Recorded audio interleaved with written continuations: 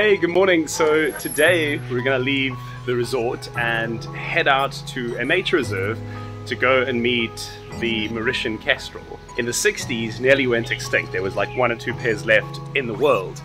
And today the story is very different. And it's very different because of incredibly considerate environmental efforts.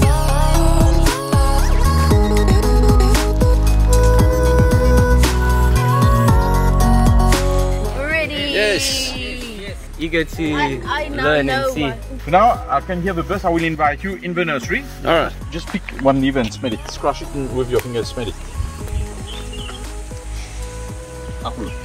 Yeah, it is. Yeah, but I thought there's no ways. It's called bois de renette. How long do you think it'll take you to fulfill your main goal, which is to restore the way the environment was 400 years ago? Don't be tired. I've been planting 35,000 trees, okay? In 10 years. Yo. On 13 acres. The valley is 200 acres. Just do the calculation for me.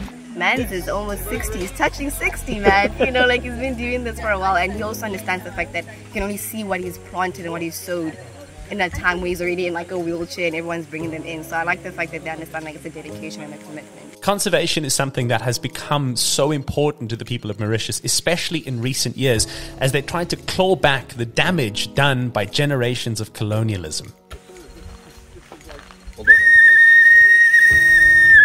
So we are calling the Mauritius Kestrel by the head of a whistle.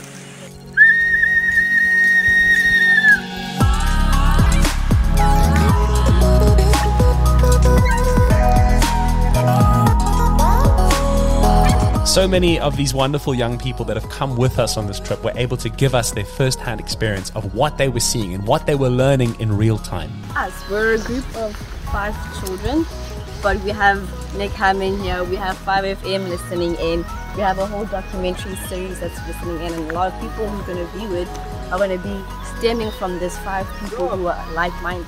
So I think when you have this kind of group, the impact stays in the group, but when it's communicated outside of the group, it's more of a lasting effect as opposed to just something that would be an instant reaction. Walking through the hills and the valleys in this protected area, we were able to see firsthand just what is happening in this incredibly important part of the world.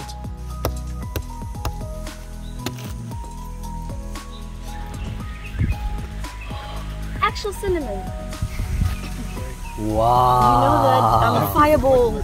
Yo, it tastes like fireball. fireballs! Exactly. There is so much more to a country than meets the eye, and it takes getting out on the ground and exploring firsthand to truly see it.